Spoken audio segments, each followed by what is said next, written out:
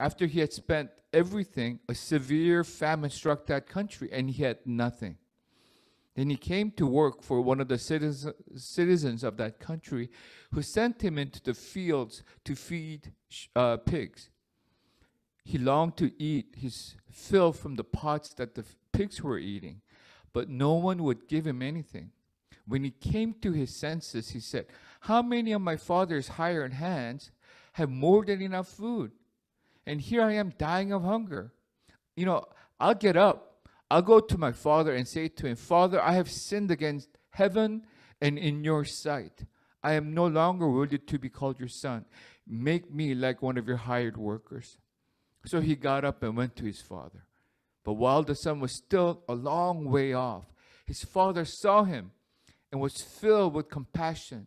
He ran threw his arm around his neck and kissed him.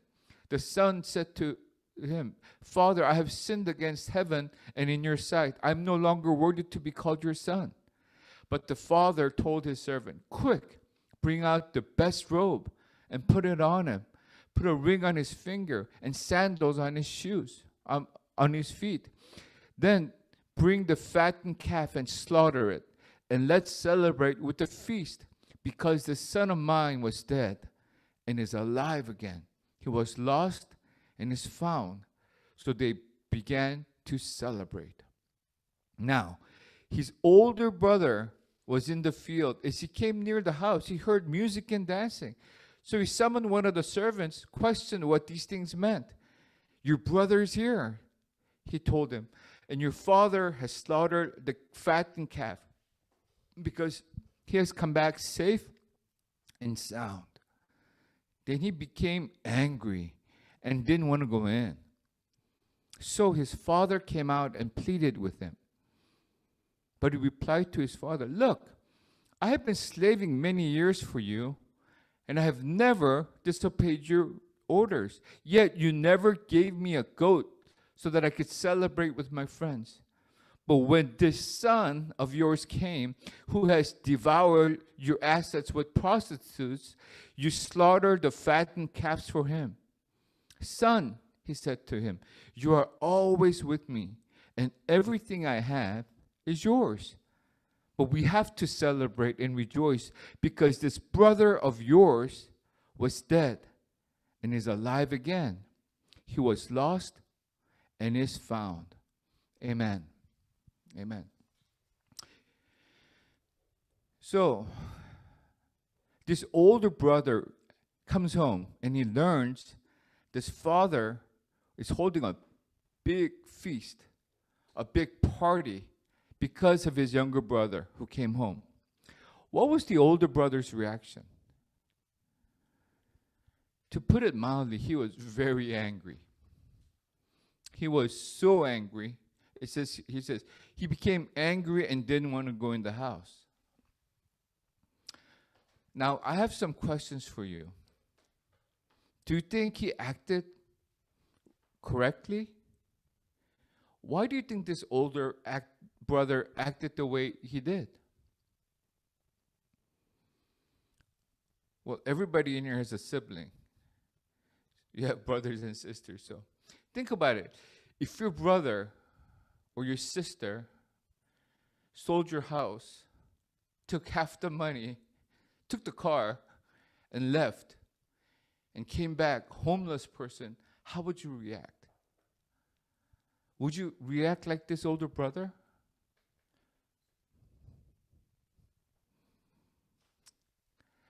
From the story, it seems that the older brother became upset because he thought his father was being unfair. Verse 29 says this, "Look, I have been slaving many years for you, and I have never disobeyed your orders. Yet you have never gave me a goat so that I could celebrate with my friends." Looking at it from the older brother's perspective, I can understand why he's acting like this. I could see where he's coming from. He's saying, hey, look, I've been working so hard. I've been so diligent. I never disobeyed you. I did everything you told me. But look at this brother of yours. Look at this son of yours. This son went out and just squandered the whole estate. Half of everything in this household, and he came back a homeless man. You know, the older brother, I don't think he's so, it's not that he's angry with his younger brother. I think he's angry with his father. He probably felt like a victim. He felt like, I'm a victim of unfair treatment. My father is showing favoritism to this guy who doesn't deserve it. I'm the one who deserves this, not him. I'm the one who's been working so hard. Why don't you throw a party for me?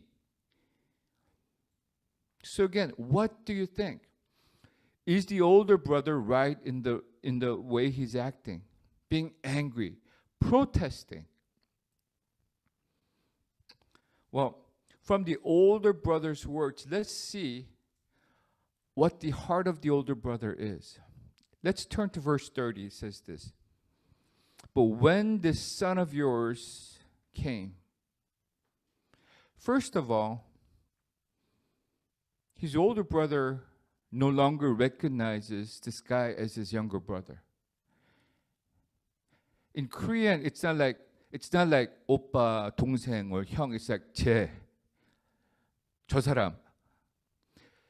당신의 아들. Your son. He's no longer my brother. I'm not going to call him my brother. I'm going to call him your son. This guy, this other son of yours. You can already feel the hatred in those words. He was upset.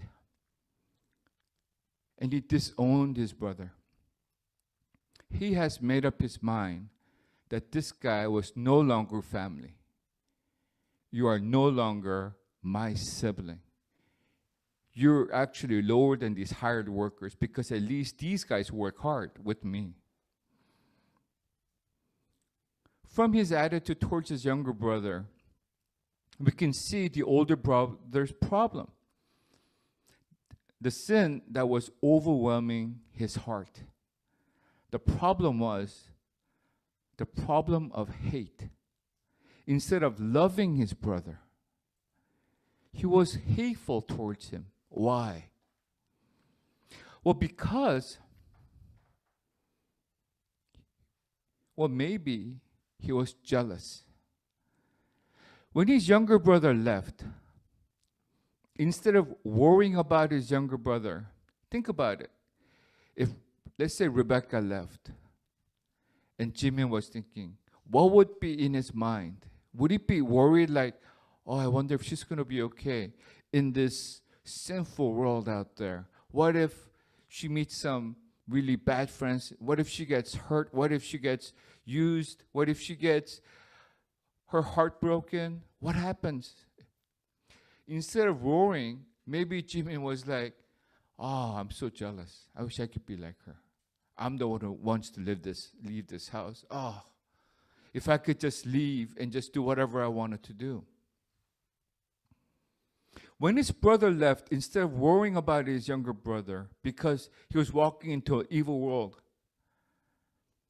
maybe he probably hated his brother because he was doing something that he wanted to do but couldn't. He wanted to leave, but he couldn't do it. And he hated the guy who did it. Aren't we like that sometimes? You know, we call ourselves Christians, and we don't dare sin those big sins, but we see somebody else and we're quick to judge and we're quick to hate. Because, you know, sometimes we feel like, how come they're doing these things? They're Christians too. So what do? Instead of loving that person and praying over that person because of their sin in their life, what we do is we start hating them, judging them, putting our fingers to them, and they're not even Christians. They don't deserve it. Well, that's what this older brother was saying. This is no longer my brother. He's not even my brother. Look at how he lived. He let sin turn him into a hateful person. Instead of loving his younger brother, he despised him. Now, what can we see? Well, so that's what we see from the older brother's reaction to the younger brother. Now, let's see what we can tell from how the older brother's attitude was towards his father. Verse 29 says this, "Look, I have been slaving many years for you, and I have never disobeyed your orders. Yet you never gave me a goat so that I could celebrate with my friends." The older brother compares himself as a slave. He's saying, "Hey, Father, I've been slaving for you. Hey, Father, I've been studying really hard for you. It's not for me. You make me do it, so I'm doing it, and I feel like a slave." He says that he's been slaving away for many, many years. He emphasized that he has never disobeyed the Father's order. He complains that Father never gave him a goat. Maybe he's saying, you know, God, I'm doing everything in the Bible you're telling me to do. I feel like a slave. Well, how come you're not listening to my prayer requests? How come you're not giving me these things I want so I could party in my life? That I could have a feast in my life? I feel like a total slave for you. Just as how he had not considered his brother to be his real family, now he's not considering his father to be real family either. Father is someone who he has to obey. Father is someone who he has to serve and slave for. Father is someone who does not care about him, who does not give him a goat to celebrate, who does not show appreciation for him slaving away. Now, when the older brother is like that, how does the father react? First of all, it says this, Father came out and pleads with his son, right? Father said, hey, where's my older brother? Where's my older son? He's outside. He comes out and he pleads with him. He begs him to come in. Well, if he was a master, would he do that? No. If this was really a slave-master relationship, there'd be no such consideration. Tell him to come in here right now. Tell him to wait on that table. Because if that's the slave, That's how it be. But Father does not do that. He confirms the parental relationship by coming out to the Son. And he pleads with him. He begs him. Even though Father did nothing wrong, he still begs the older brother. He still begs the older son to come home and welcome the younger son. Father responds by saying this, Son, you are always with me, and everything I have is yours. But we have to celebrate and rejoice because this brother of yours was dead and is alive again. He was lost and is found. First of all, the father starts the conversation by saying what? Son. Not, hey, you, my slave. My son. He wants to remind the older son of the unbreakable parental relationship that they have. He's saying, I am your father, and you are my precious, loving son. And then he says, what? Everything I have is yours. Forget the calf. Everything I have is yours. Forget the goat. We're not talking about that. Forget that little thing that you want. Everything is yours. You are my son. After reminding the older son of the parental relationship, he confirms the family relationship between him and his younger brother. He says, hey, this brother of yours, he is not only my son, he is your brother. Now your brother, the one you love, was dead, was homeless, was heartbroken, was lonely, was hurt. But now he's home again. He's in our warmth. He's in our care. He's in our loving relationship again. He was lost and he's found. He was dead, but now he's alive. The father is asking the older brother to look at his younger brother as family again, not a stranger. The father explains himself even though he doesn't have to. The father shares his heart, his joy, that the younger son who was dead is now alive. Now, as we close, I want to ask you, have you ever hated your brothers or sister? Don't answer that here. Have you ever, for those teachers, have you ever hated your husband or wife? Maybe because of envy and jealousy, maybe some of the siblings had bad feelings toward their sibling, whether their younger brother, older sister, younger sister, older brother. Maybe they were jealous because maybe they have better personalities. Maybe they have more friends. Maybe they're smarter. Maybe they're more talented. Maybe they feel like the parents like the other person more. Maybe because of it's your greed and pride. You don't want to be less treated than the other person. You want to be better than your sibling. You want more and better things than your sibling. Have you ever hated your parents? Hate is a very harsh word. Have you ever become angry at your parents? Because you think maybe sometimes they're unfair. Maybe you think that their discipline is unwarranted. Maybe you feel like they're hypocrites. Maybe because they're not giving you or doing things that you want. Whatever it is, I want to tell you that the base of your hate and your dislike is from your self-centeredness. Okay? It is because you consider yourself, your welfare, your desires, your wants before those of your brothers or sister, before your parents, and even before God. It is because you love yourself more than you love your brothers or sisters, your parents or God. This is the unrepentant sin of the older brother and the unrepentant sin of many Christians today. Many Christians today, they're not blatantly rebel against God as this younger brother, but many have the same unrevealed resentment towards our Heavenly Father.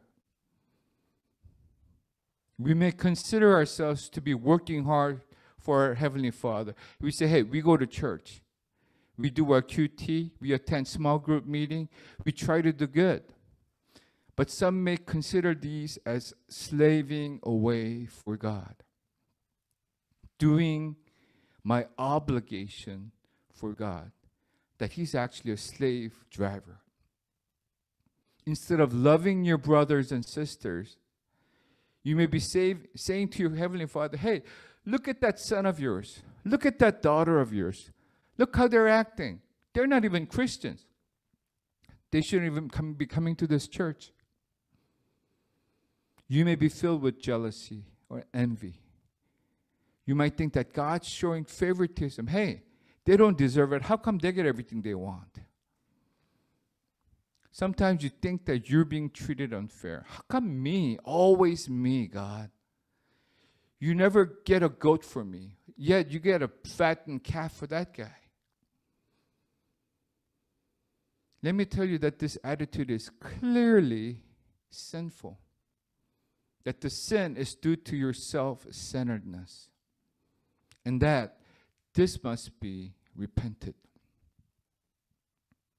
Let me end with this. Are you guilty of having the unrepentant heart of the older brother? Do you sometimes feel like you are slaving away for God? Do you feel like a slave who is obligated to obey the command of a master instead of listening to your loving Father? Well, God tells you, my son, my daughter, I love you. I died for you, and everything I have is yours. The heavens, love, joy, peace, hope, everything I have is yours. Do you find yourself unhappy? Do you feel wronged? Do you feel like somebody's treating you not fairly? Your parents, God.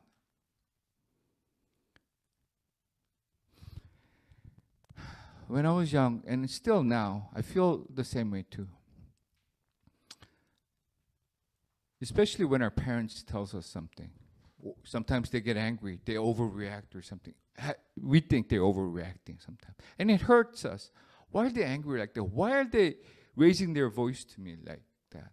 And I feel like I'm treated unfair. I'm angry. I feel like, do they even care about me? Well, let me tell you, if you're going to stay that way, you're just going to be feeling unhappy all the time. Because sin has you in its grip. What you have to do is you have to wake up. You have to come to your senses and say, hey, my Heavenly Father loves me. My parents loves me. My brother, my sister loves me. I'm feeling this way because I'm being selfish. I'm being self-centered. Because I count myself, my feelings first. I'm a Christian. I'm somebody who loves God more than myself. I'm somebody who loves my brothers and sisters, my parents, those around me more than I love myself. Once you realize this again and you lay yourself down, you could be happy. You could be filled with joy, with peace, because you are repenting. Next time, probably even today, when you feel upset because things are not going your way, stop. Hey, why am I feeling this way? Why am I feeling unhappy? Why am I feeling unsatisfied? Why am I feeling like I'm treated badly?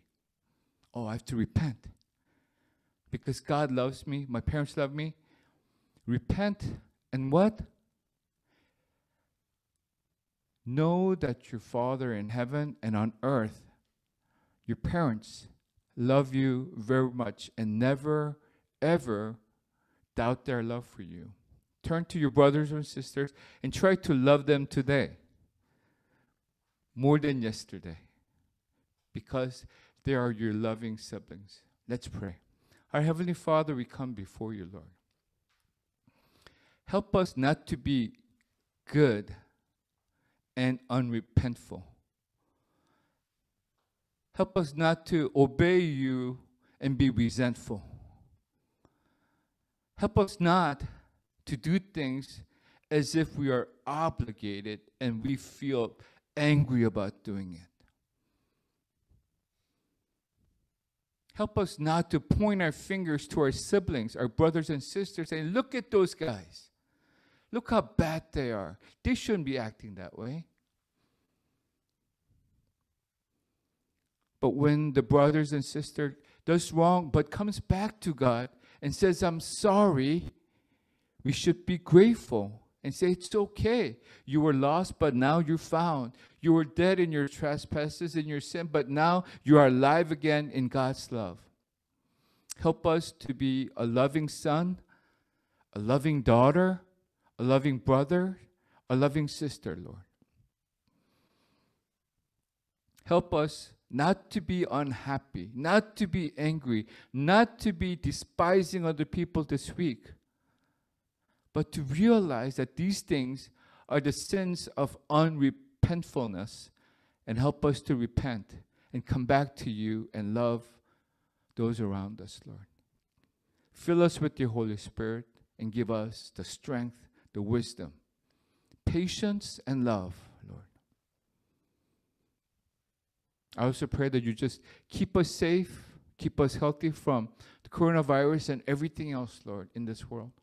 Provide for us our daily bread. I pray that as you want to forgive us our sins, we would ask to be forgiven each and every day. Keep us and fill us with the Holy Spirit. In the name of our Lord Jesus Christ, we pray. Amen. Amen.